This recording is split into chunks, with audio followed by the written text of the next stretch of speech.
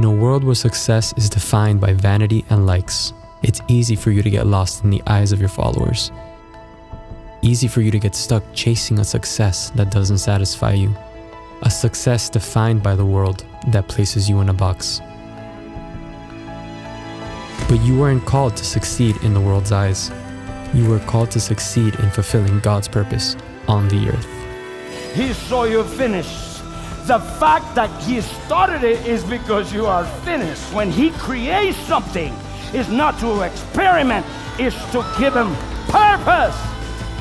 You were uniquely made with a purpose that will transform the world, chosen just for you and designed to make you truly succeed.